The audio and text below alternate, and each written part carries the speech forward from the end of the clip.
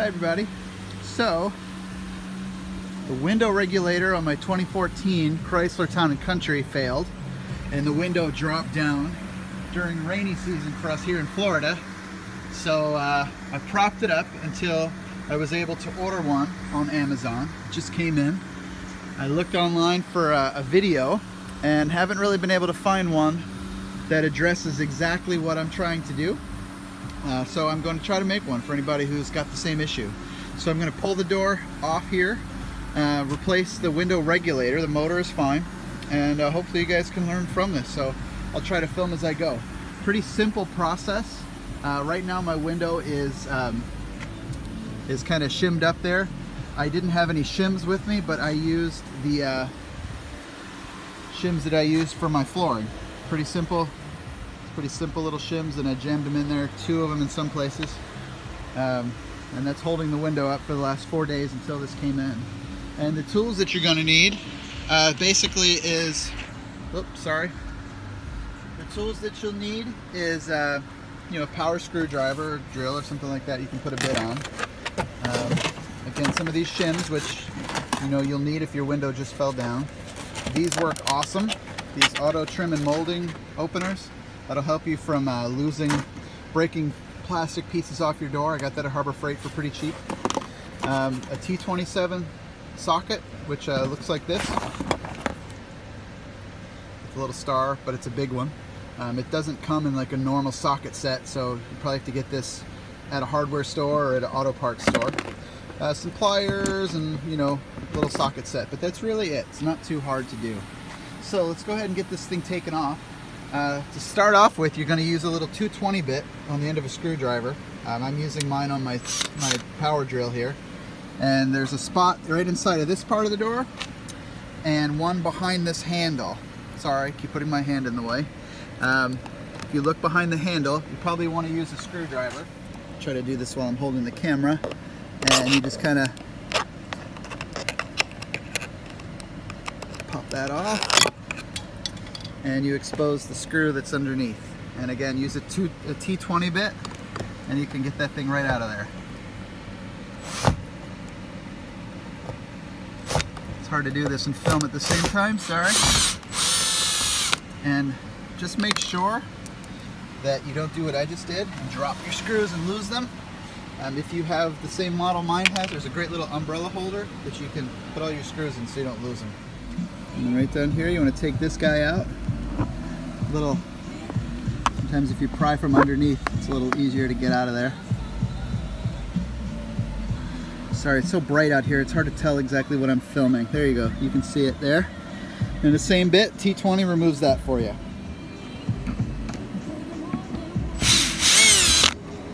And that's all the screws that you're going to need to get out of this thing for now. The hard part now is trying to get all these clips off. And unless you know what you're looking for, you're not going to be able to find the clips. Oh yeah, this thing too. Just going to want to pull that off. It might have a little resistance. It's got some clips on it. Just yank it straight out and it'll come out. So you want to take that off first. And now the rest of this is just a matter of popping it out. The best way that I've found to do it is to take a trim tool, kind of like this, something plastic. You can use a screwdriver if you need to. And let me turn the music off, sorry. And just kind of climb under your car. Get yourself a little dirty and look under here. This is the key spot. And you kind of want to pry it underneath here.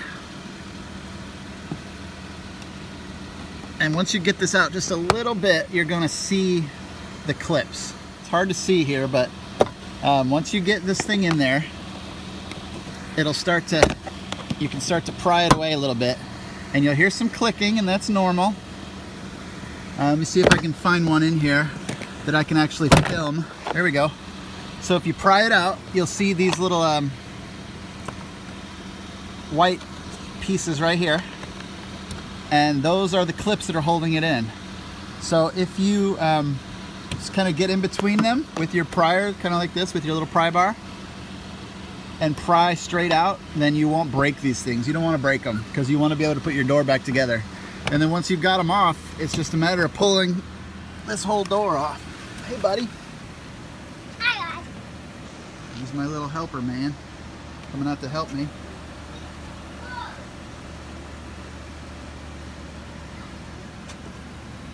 And then you just kind of pull. You'll hear some pops, but that's normal. Pops, pops, and then what you do is you just pick it up. Pull the door straight up, and then you can get to it a lot easier. And then you can easily pull that thing out. So when you pull the door off, you're going to have a couple wired connections here, and you're going to want to remove them first. Basically, they just attach down there at that light, and then here where the door opener and the window openers are. If you get those off, including the handle release cord, you'll be able to set the door aside. So I'm going to put the phone down and do that now.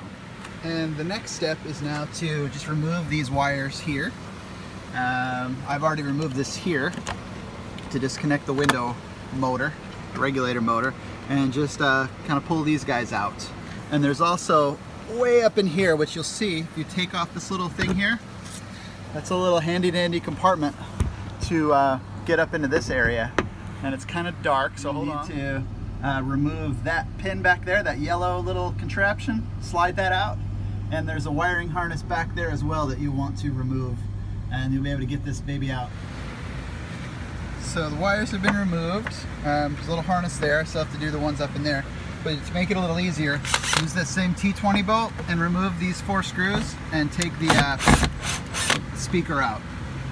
And that'll make it a little easier and give you another little access point to be able to remove the glass from the regulator. So in order to get to that hidden wire harness piece, you're going to need to remove this part of the door here. And it's kind of a strange little contraption they're asking for.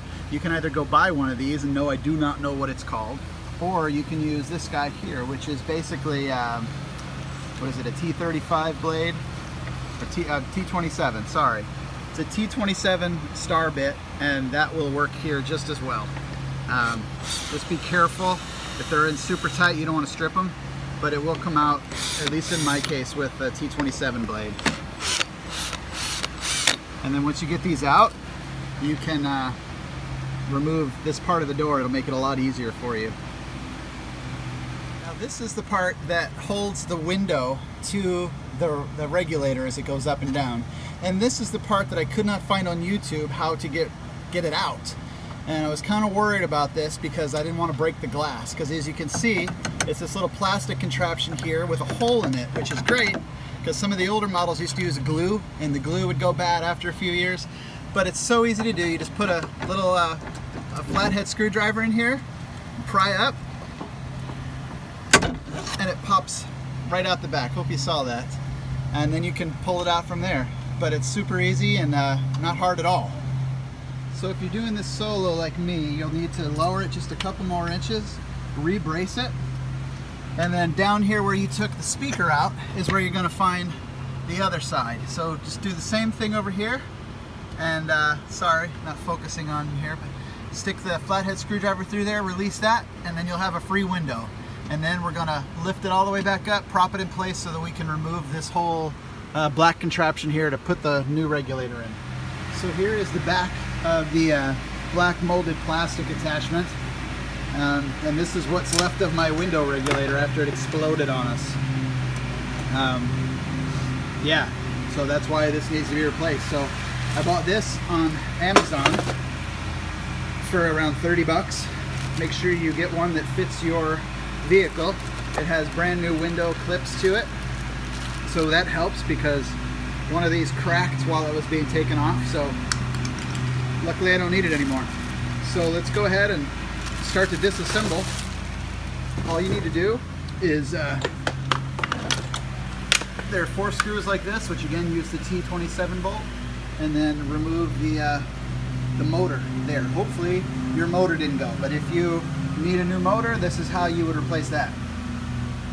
Take those 3 bolts off and the whole contraption comes off. So the tricky part is getting this back in. If you've never done this before, it twists into this little X pattern, and if you bought the right brand, the right model that matches up, the one I have clicks right in there. There's a little guide hole to get it in just the right spot. And there's 3 little pieces here where the motor attaches that go right into those 3 holes that are there. So it should fit together just like a puzzle. If not, don't force it. You may have the wrong one. But in this case, it looks like I did get the right one. So now it's just a matter of reattaching everything. Alright, so now she's all put back together. It's reattached on both sides. And it's time to slide her back in there. So again, installation is the reverse of taking it apart. So hopefully it's that simple. So start with a nice clean door. This is what it looks in there. If you see anything you want to, now's a good time to shop vac it out if it's not looking so good. And then you slide her right back in there, reattach the red and the maroon or pink clip to those 2 clips there.